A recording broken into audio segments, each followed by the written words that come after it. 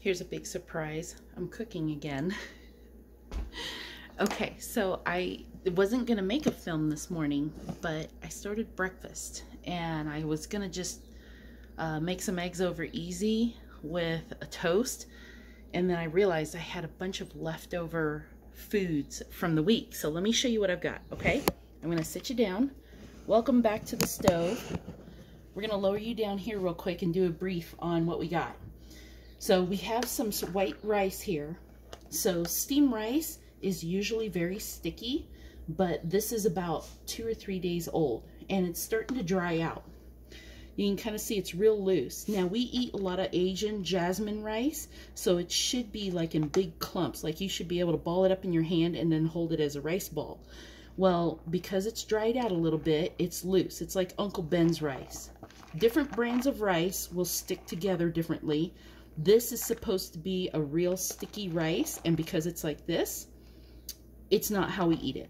But there's only about 2 or 3 handfuls left. So what I'm gonna do is I'm gonna coat it with some sesame oil.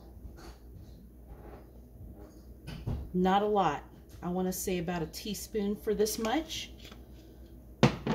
And then I'm gonna stir it around and get it nice and coated.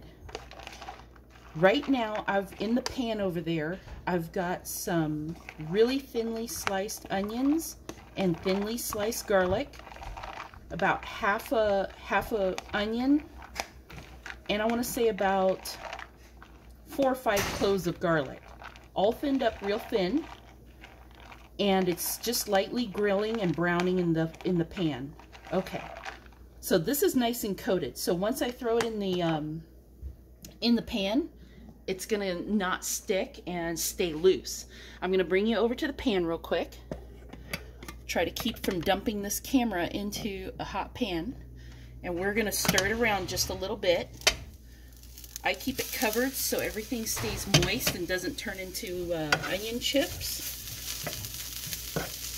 And we like that real brown look right there.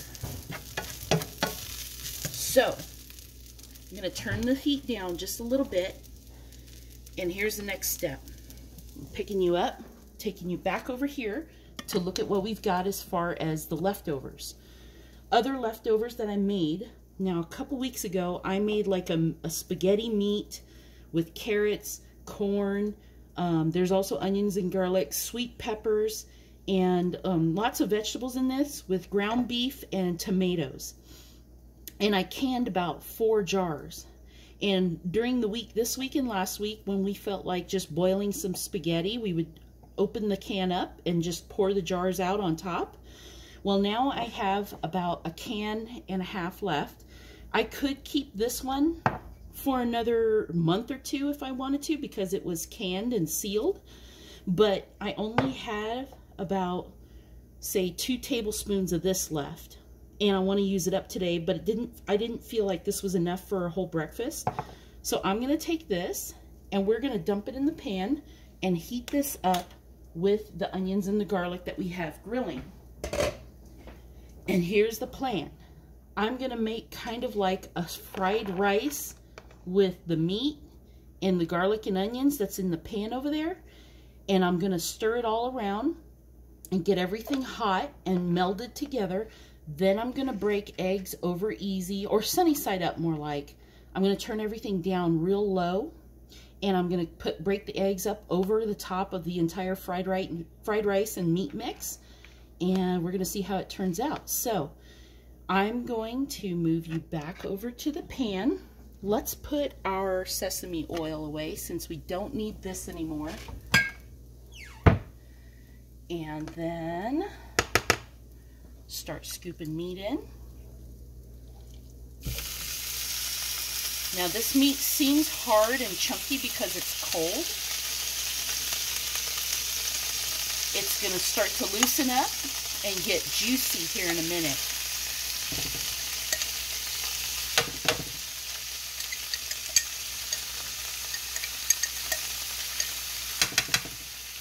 Okay, there's 1 jar. And then the second jar with just the few scoops that's left over.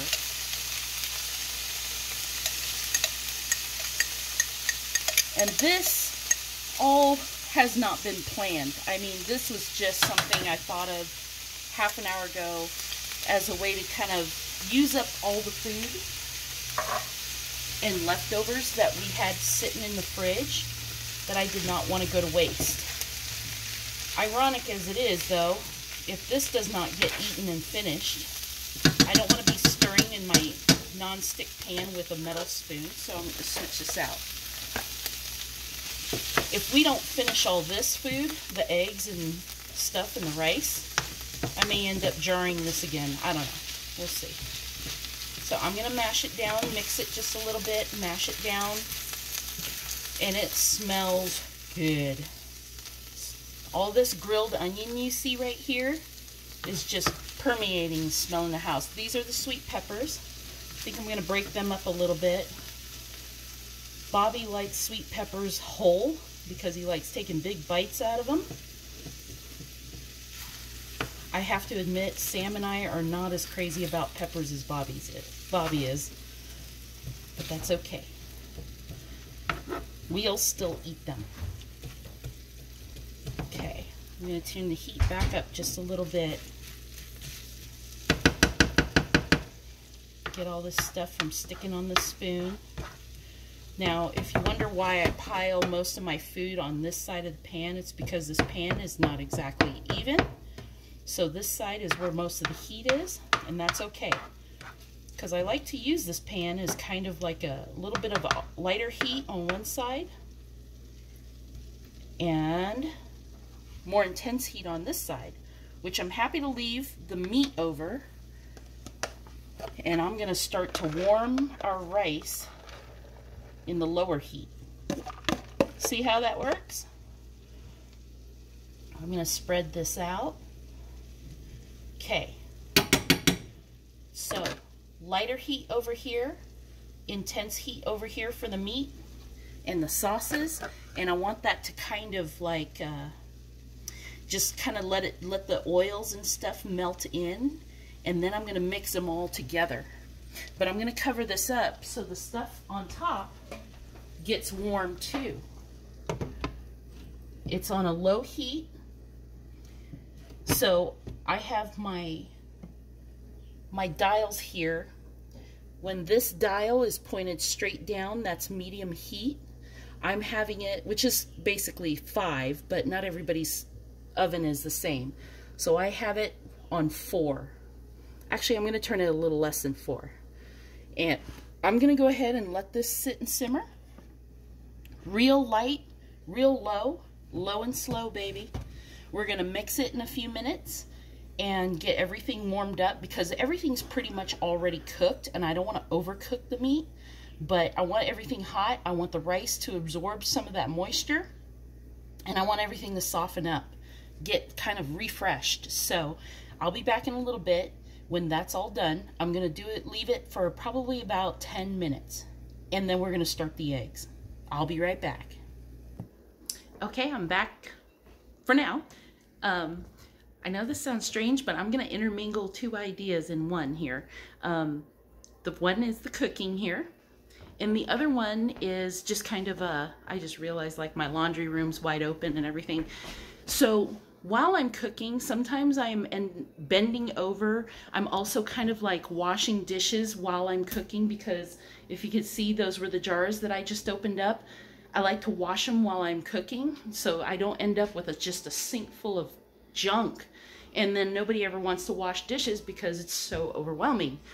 Another thing is when I'm bending over the stove, bending over the sink and doing stuff, working, I tend to neglect my body because my back gets tired. I have chronic like back pains, and it just starts cramping up and feeling sore. So when you have those moments for like 10 minutes to step away, if you could hear it, the Cold Springs King is in the gym right now working out. And I go in there and I'll sit down on the floor and stretch for about 5 minutes. I mean, and then you feel kind of refreshed and continue cooking. Because sometimes, and I know some of you guys know this, when you're on a cooking project and it's like a 3-hour thing, your body gets kind of tired. Your feet gets tired. Sit down, stretch, breathe, take a moment, relax. When you have those few minutes, do it, because it will make the whole process of cooking more enjoyable. One of the things about cooking is that it shouldn't be like a horrible chore. It should be fun. It should be something that you feel good about, especially afterwards.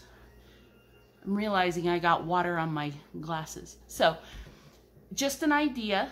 The stuff is still simmering. It's almost done. In about 2 minutes, we'll come back and we'll finish the egg part on it.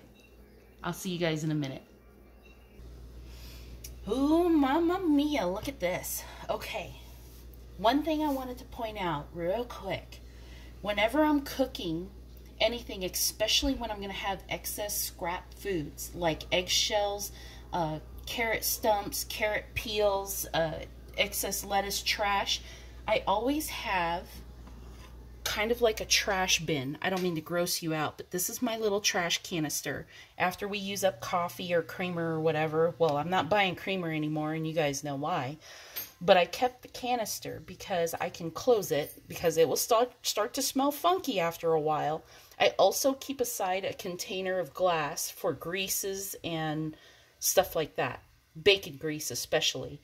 But this one here is my eggshell reservoir, and what I do is whatever I don't use, like scraps that are biodegradable, I collect it all. I'll probably fill this one up here today and go dump it out in the garden box. There's a compost box out in our yard.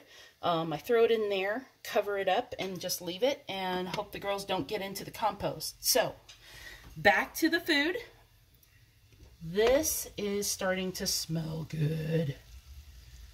It's nice. You could actually see the meat starting to simmer. That's really good. I don't want to over simmer it, because like I said, I don't need to recook this. Just need to heat it. And the rice is warm on top, and it's nice and supple and soft, which is what I want. So we're going to mix the rice in with the meat and create like a nice soft fried rice. Usually when I make fried rice, I don't use like anything really wet, because when I'm adding soy sauce or soyu or hoisin sauce, or however I'm flavoring my fried rice, that moisture softens the rice bits up. If you're wondering, when I make fried rice, I never make it with fresh rice. Never. It's always like 3 or 4 day old steam rice.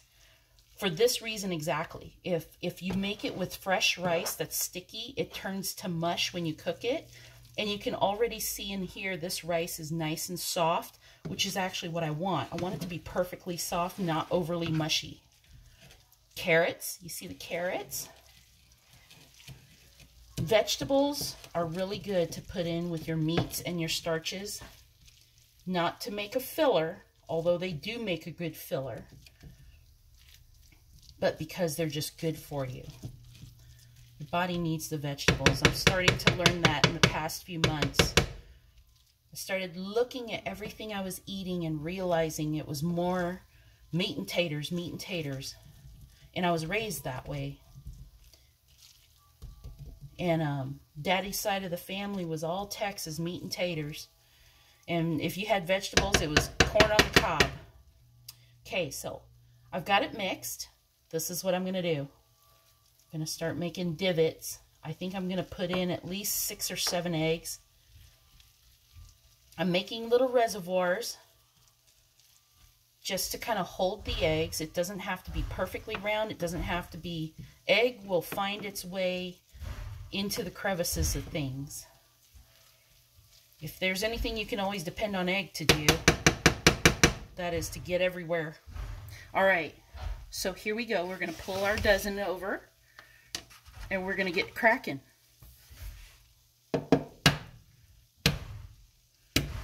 Lovely thing about fresh eggs is they got nice sturdy shells. And I'm not going to worry too much about having the yolk solid. If it pops, great, whatever.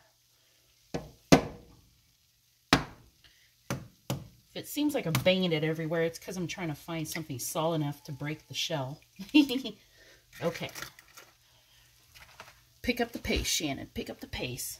Because once these eggs start cooking, I want it to cook evenly. I don't want them to be uneven. And I know some people have got that knack for breaking eggs. Like one hand, whoop, it's in. I don't have that. Sorry. This is not... Was that Chef Ninja? Iron Chef.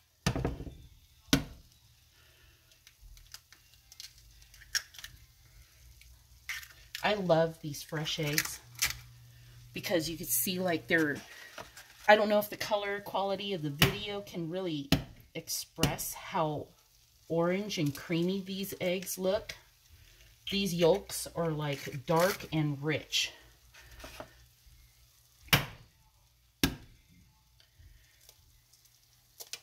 Okay, I don't know if you caught that. An eggshell just chipped off and fell in there, so picking them out. And don't freak out if your eggshells break and if it's a really tiny piece. Eggshells have calcium. It's good for you. I think I'm just going to do one more on that side.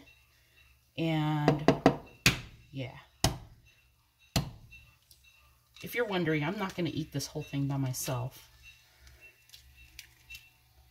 Ooh, that's a nice light egg yolk there. It's a different kind of chicken, I'm sure. Okay. Wash the eggs off your hands before you start touching everything. And then we're going to set the heat to 3. Cover her up. I'm going to give her a little jiggle to kind of manipulate egg white to even out. Okay. Low and slow, baby. Low and slow. The heat is set low to 3. And I'm going to walk away. And I think I'm going to go in there with the Cold Springs King and do a few more stretches. There's also back exercises that he taught me. And I thought it was a little weird at first because they look weird. But, I mean, no exercises ever look graceful, really. But it really helps relieve my lower back. I mean, it's amazing how quickly it works. Anyways, this is not an exercise video. But I'm going to go do that. I'm going to let this just kind of simmer and do its thing. I know, I'm sweating bullets today. And so, and we'll come back and we'll check on it. And I don't know about you, but I'm already hungry. I'm starving. It's like 10 o'clock already. We slept in. I had a little coffee and that was it. So that's not good. I should stay on a routine, but this just sounded like a good idea. And taking your time with food to make it right is always worth it. So I'll be back and we'll check on and see how it looks. All right, brothers and sisters, you ready for the grand opening? You can already see it now. The egg whites have cooked all the way up. These two up here are still a little bit soft. Get a bubble. So I'm gonna scoop my portion from the bottom and let it go for about, I'm gonna turn off the heat, but I'm just gonna let it sit and just kind of cook a little longer. So let's check this out. This is what I wanted. Oh, yeah. I'm just going to get the spoon right underneath the egg and put it on the plate. Let's get the plate on here. Let's have this plate join the party, shall we? Okay. I'm going to get the other egg here. Don't want to spill rice. Ooh, that's hot. I see pieces of garlic, and I'm going to take the sweet pepper. Yes, I am. And meat. I'm going to scoop a little bit more for Bobby. He's going to want to eat some too. We'll just share the plate. Oh my gosh, I'm tearing it up. It's okay. When food is good, it is meant to be torn into. So if you, I don't know if you can actually see this on the camera, but the rice and the meat have kind of melded together, and it's made a good chunk of like soft, it's back to like almost back to being sticky rice. Okay.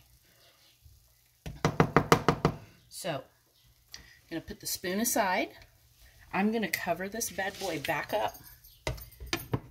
Let those eggs up there kind of solidify a little bit. And I'm going to turn off the heat. And I'm going to bring you over here. And this is what we're going to do to finish this off. I wanted to slice some cheddar cheese and put it on here.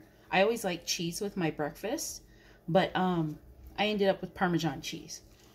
So we're going to do some Parmesan just around the top. Good to go. And oh, the egg yolk is nice and creamy. That's perfect. See that? That's how I want it. And then what I'm going to do is I am going to mix this up. All right, guys. Now, as they say in the barbecue world, ooh, should wear my sweater. Anyways, it's warm in here, so I had to take the sweater off. But as they say in the barbecue world, Pitmaster always has Pitmaster's privilege, which means they get to take the first bite.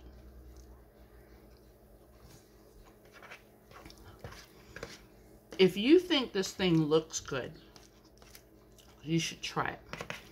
And the beauty of this thing is that it was not planned.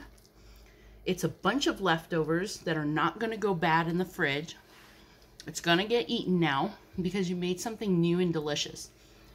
Not that everything that you make is not delicious, but I understand that there is a monotony in when you make a big batch of food and you're eating it all week long. It's still good, but it gets old. So make something new out of it, right? Oh my God, it's so, that garlic. You guys should smell that garlic. This is gonna be a great breakfast to hold me over because it's about 10:30 now. We're probably gonna leave here around 11:30. We got a long day ahead of us. We gotta go and grab groceries. We have a 1 o'clock appointment to do taxes. We're gonna be out well past 2 or 3 o'clock today. And I'm gonna get hungry and I'm probably not gonna get a lunch. So this right here is gonna hold me over until I get home and get ready to cook more food.